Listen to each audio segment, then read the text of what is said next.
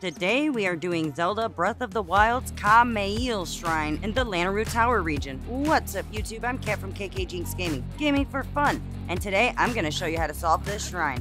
Watch to the end to get all of the chests. This shrine is located on Tingle Island, which is the last of these islands connected by wooden bridges. However you get there is up to you, but I recommend starting at the first island and working your way to the last, as these islands are holding lots of goodies. So explore, have fun.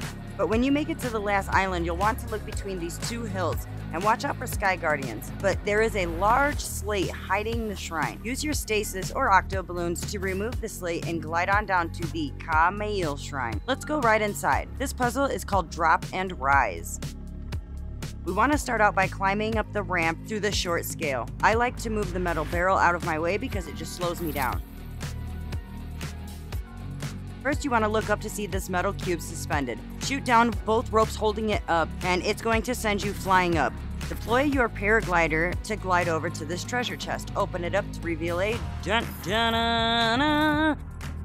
diamond. Stuff that in your pocket, and let's jump back down. Use magnesis to hover the metal cube above the opposite scale, and holding it up as high as it will go, and centering it on the scale as best you can. Let that sucker drop and send you flying again, but this time we're going to land on the platform where the monk is. All that's left to do is speak to Monk Kah Mael, and that's it, boys and girls. You're all done. If you enjoyed this video, be sure to smash that like button, subscribe if you haven't already, and be sure to punch that bell square in its face so you don't miss any content released. This is KKJinxx, over and out.